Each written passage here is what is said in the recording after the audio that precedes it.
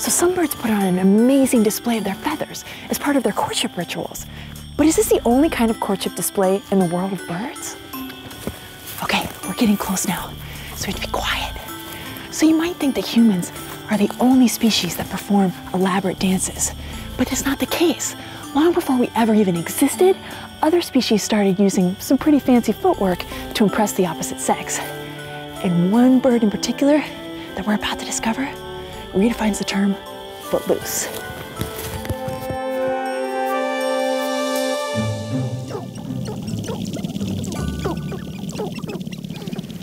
So I'm here in a wildlife viewing blind in northern Wisconsin with wildlife biologist Jim Hayfly. And these birds are in their spring dancing grounds. We're about to witness some pretty unusual behavior.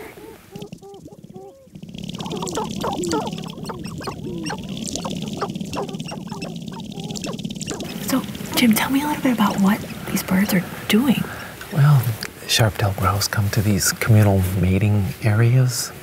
They do a little dance to attract the females. It's all these prairie grouse do the same thing, prairie chicken, sage grouse. They'll come to these leks. All the males do anyhow. They have their own little territory out there, and they're just trying to attract these females. So is this courtship behavior? Is it instinctive or is it learned? It's kind of a combination of both, but it's mostly instinctive.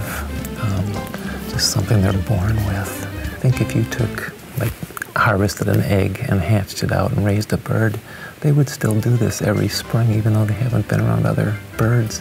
They may not do it real well, but they do some kind of display. So why do birds have showier courtship displays than, say, other kinds of animals? Well, it's probably mostly due because mammals and even insects have a lot better sense of smell. Birds don't have a very good sense of smell. They rely more on sight and sound. That's why they're patting their feet and that's the showy colors and all the behavior. So the males are out there wearing themselves out, and all the hens are just kind of hanging out. I mean, what are they doing? It's the male's job to display. It's the same in every bird, pretty much. The females really don't do much. It's the males that do all the courtship. That's why the males are the colorful ones. And she knows who the best one is out there. Maybe it dances a little bit more, better, longer. I mean, maybe it's a stronger bird. It probably is. It's dominant for a reason, and they'll sense that. And maybe she doesn't seem interested now, but she'll be back. How does the courting ritual affect the outcome of the species? Well, this has been going on forever. I mean, and it all goes back to that basic rule of nature, survival of the fittest. They're not only competing with other birds of their species, they're competing with other species too. So, you want your best genes perpetuated. You want to pass on those good traits, and that's what this is all about. I mean, you lose some genetic material that you need to survive, and you're going to get taken over by another species, I mean, it happens all the time. It's happening now. It's happened in the past. It always will happen. The strongest survive. Oh, look at that one right in front of the blind. He really thinks he's hot stuff. Oh, they all do. And maybe that one is the hot one. He could be the dominant male, but again, we all think we're the hottest thing out there.